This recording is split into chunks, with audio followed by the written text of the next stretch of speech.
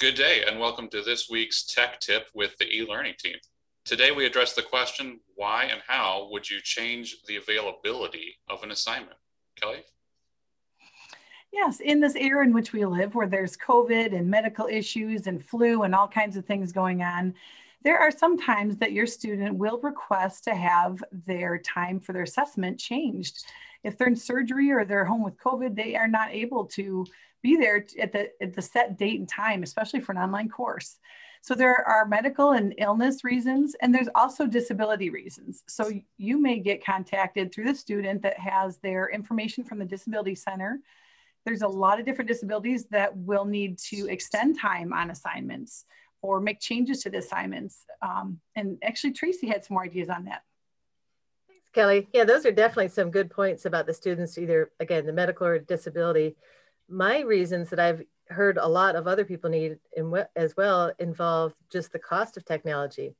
One thing that students who may not have the best, latest, and greatest technology, and they may be attending some of their class on their phone, but they have access to computers through the library, through our academic literacy center, local libraries. So some of those students request to have the time of the test changed when they can get an appointment. So essentially, they can have their own proctored test setting and not need to upgrade and buy more expensive technology, especially if they only have a few more months till they graduate, or if it's just for those tests using lockdown browser. So by allowing them some flexibility to make an appointment with somewhere with higher level of technology, they can save money and still participate and be right on top of things. Dan, I think you were going to share the specifics of how easy it is for the faculty member to do this for students. That's right. It's quite easy. Now we're referring to a specific part of the assignment editing options. This will be found in the options for any assignment, discussion, or quiz. And we're talking about changing the range of the availability. In most cases, you're not going to want to change what is already there, the original instance.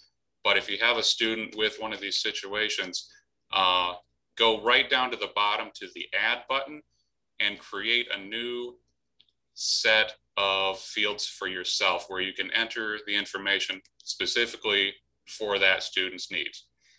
You also might run into situations where you can, where it would be helpful to do this for different student groups within a course or among different sections that you might have cross-listed where they're all working on the same assignment.